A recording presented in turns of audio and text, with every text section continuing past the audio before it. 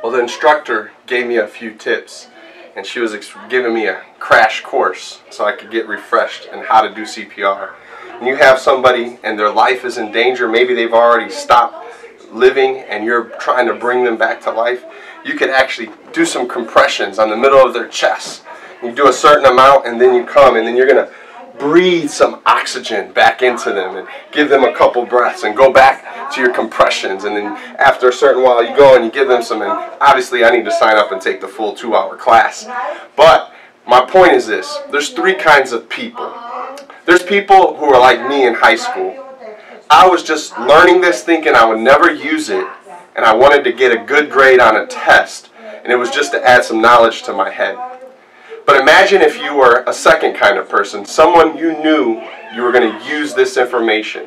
Imagine you are a lifeguard or a healthcare worker, and you're like, wow, I really have to learn this. You're going to pay attention. You're going to practice and get some practice for a real life situation. You're not just studying to pass a grade on a written test. You're wanting to be ready in case you're having to save someone's life.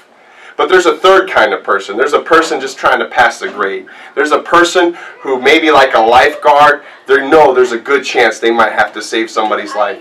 But the third person is someone who knows they got to teach a class of lifeguards. Imagine if I told you next week you're teaching the class on CPR for 30 lifeguards. They're going to work in the city of Chicago in the summer at Lake Michigan. Then if you knew you were going to teach and somebody was teaching you, like, wait, pause, hold up a second, can you re-explain that? Can you make sure, can you look, am I doing everything just right? If you knew you were going to have to be a teacher, you would really study hard because you wouldn't want to teach those 30 lifeguards something that's wrong. It's a lot like that when you're making disciples.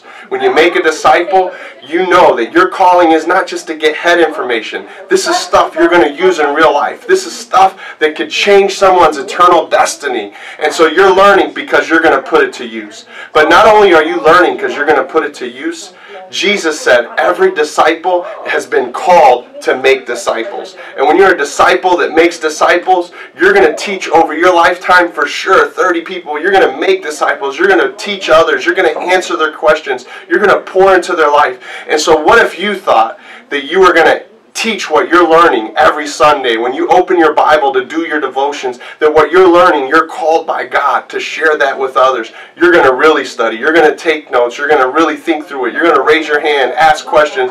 You're going to dig deeper. And so every disciple is called to make disciples. What you learn, you're going to be teaching to others, and so learn it well.